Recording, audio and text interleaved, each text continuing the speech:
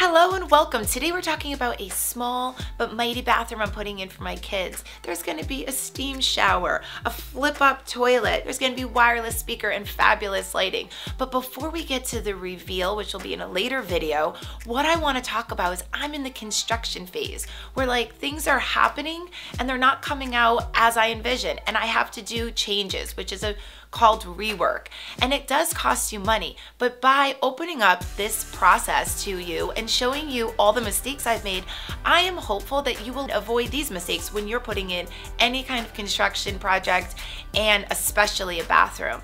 So I'm going to go through the 7 tips that I have, and I'm also going to interweave the mistakes I've been making so you don't make them yourself. So let's get started. Tip number 1 is if you hear the words "it's fine" while you're in the construction phase, that should send off bells and whistles in your head. They're trying to tell you that, yeah, it's not perfect and you might hate it later. My first "it's fine" was this bench. We put a steam shower in, and I really wanted a bench to sit down and relax.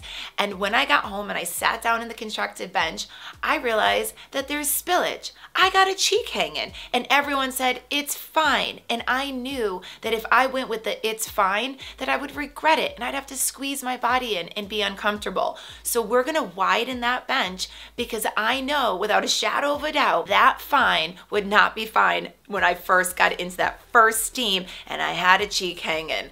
So when you hear "fine," hey, I need to make you aware of something, just make sure that you're digging deep and figuring out if you will be happy in the long run. Tip number 2 is that when you're putting a room together, especially a bathroom, what you are doing is you're actually putting a whole palette together that you're going to work off and make sure everything goes together in that palette. So when someone says just put everything together and it all go together, that's like a Target run. Like you go, you grab boots, you grab laundry detergent, ooh, you see a scarf you like, maybe a cute bathing suit, and you go home with a bunch of stuff that you like.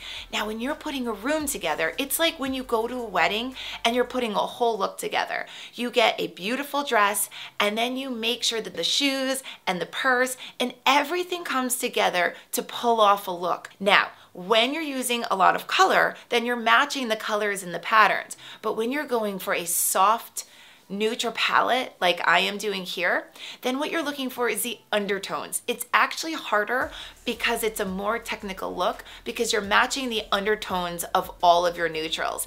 And I'll tell you, I made a mistake. So here I picked out all these neutrals with green undertones.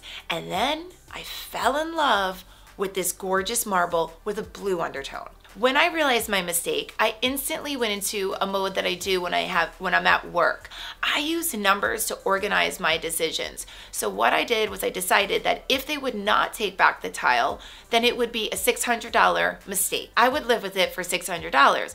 But if they would just charge me a restocking fee, then I would go ahead and pay the restocking fee and switch out the tile. They were very gracious, and I was able to pick out this tile, which had the green undertones, and it cost me about $120. I am much happier with spending $120 and fixing my mistake than living with like an undertone that I would not be happy with in the long run. Using numbers to organize your decision making is very crucial when you're doing these rework and these changes. And then knowing yourself, like, can I live with this in the long run?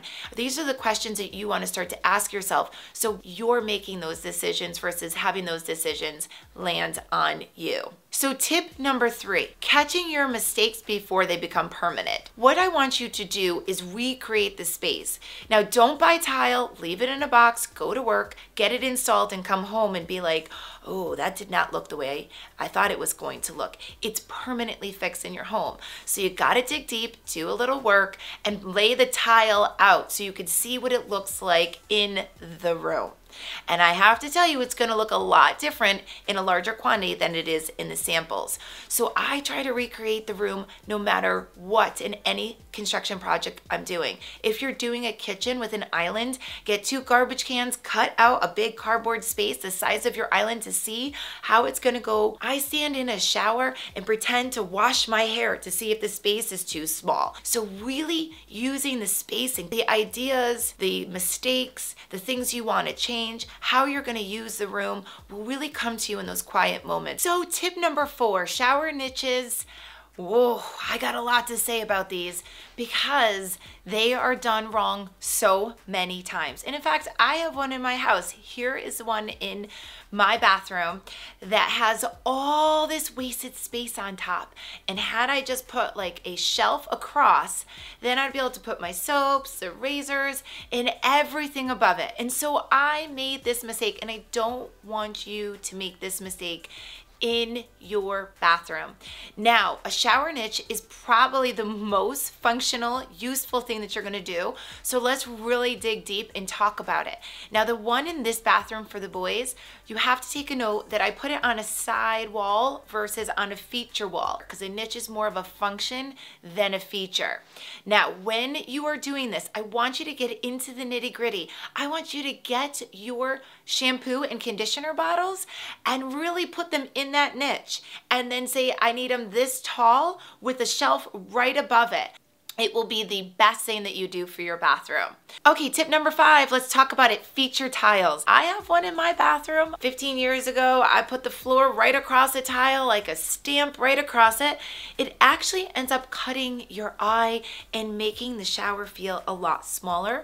So the reason why we are evolving away from that is because you really want to have the space breathe and really feel expansive. Tip number 6 is a mistake that I 100% made.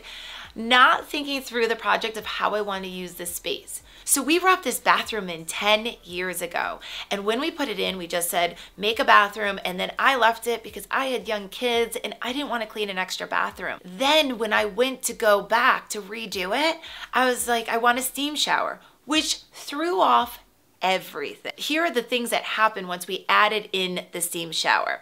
First off, the guts of the steam shower raised the shower niche way up. Then when we added the bench, we needed to move the floor out. I had to bring a carpenter back in to redo that, and that means the glass will have an extra side on it. Then I had to bring the plumber back because then the shower, when I moved the floor out, the shower wasn't centered on the wall. Now the last mistake it made, all this rework that it was doing, is that the drain in the floor is not centered. Now, could I have had the plumber center the drain? Absolutely, but I just at that point wanted to say, no, I'm gonna live with that because my eye is not directly going to the floor, and I'm kind of hopeful with the bench and the glass and the threshold that it'll sort of blend. I'm kind of taking a risk. I'm kind of doing, it's fine. But what I really want to make a point of is that when we added this, like, hey, let's throw a steam shower in, I bought the steam shower, and then I had a lot of rework to retrofit this. So really make sure that you're thinking through your space and making sure you're adding all the features prior to the construction phase, so you're not like me and making this mistake and having to pay. So my last tip, tip number 7, is use a contractor that you really, really trust. Sometimes I'll bring someone in for a smaller project and see how they handle it before I bring them in for a bigger project. Now, a contractor will see so much more than you, and if he is someone that really cares about you liking the project, he will bring this up to you, and then when you're like, yes, I want to make those changes, they will be very amendable to that. And that is really important because things are coming up.